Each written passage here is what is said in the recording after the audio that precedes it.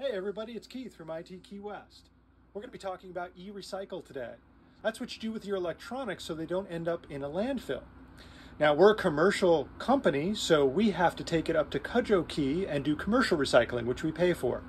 You, as a home person, do not have to do that. Residential recycling for eRecycle can be dropped off at locations in Monroe County and Key West. Check the government websites for when you can do that. Now let's take a look at the equipment I have to recycle. Okay, this is some of the equipment that we're going to be recycling. I have all of these hard drives. I'm going to be talking about how to destroy the data on your hard drives at another time. And here is just boxes and boxes of various electronic equipment. And this is just what I've accumulated in the office. I'm also going to be riding around and picking up stuff from my clients too. Keith here at IT Key West. You can see my car is full of recycles. Okay, here's where you have to go with them if you're a commercial recycler or if you're residential and you're nearby to Cudjoe Key transfer station. Let's see.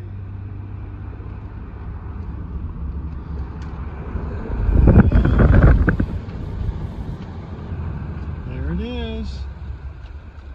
8:30 to 3:30, Monday through Friday.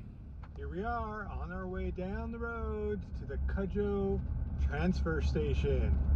This is where we do our eRecycle. There's residential area and commercial area.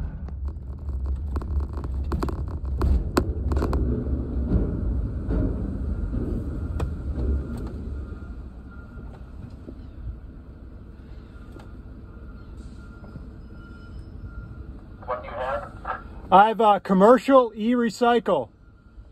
Out to your left, the big giant Quantum Hub. Okay, got it.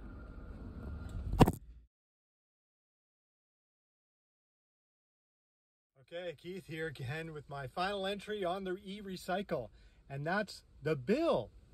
I had 1,180 pounds of eRecycle. A lot of that was probably the battery backups. The battery's kind of heavy.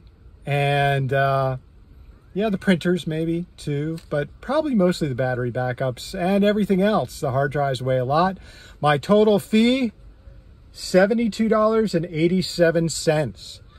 How long did I spend getting all this together today? Let's see, about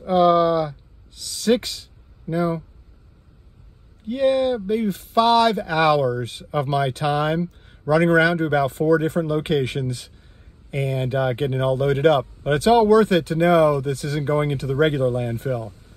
It's hopefully getting properly recycled. That's it for now.